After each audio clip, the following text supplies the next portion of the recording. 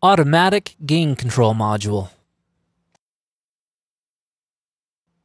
Automatic gain control can be assigned to an input.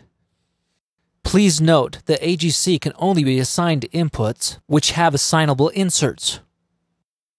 Automatic gain control can also be assigned to each output as a selectable insert. Use AGC on the input stage for making all the signals from a given source more consistent in level. For example, an iPod or a CD player, where different songs may play through the system at different levels. We don't recommend using AGC on the input stage if you plan on using a volume zone controller to control that input's gain. This is because as you turn the gain control on the zone controller, the AGC will try to compensate for these gain changes. The same goes for the output stage. If using a volume zone controller for adjusting output or zone volume, you wouldn't want to use AGC on the output stage.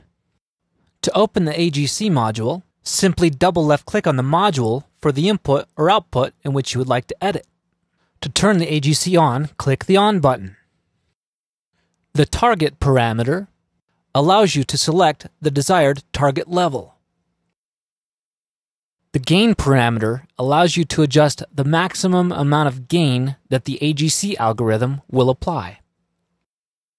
The Window parameter allows you to adjust the window or range. AGC will constantly adjust the gain in the attempt to keep the level within this set window. In other words, this sets how much the signal level is allowed to veer from the set target level.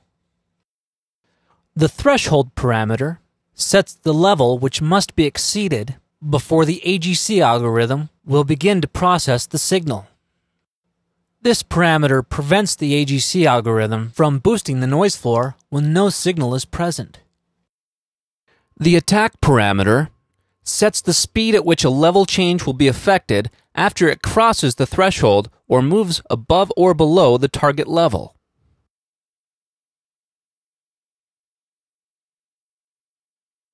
The Release parameter sets the rate of change that will take effect after the signal level has fallen below the threshold and will no longer be controlled by AGC.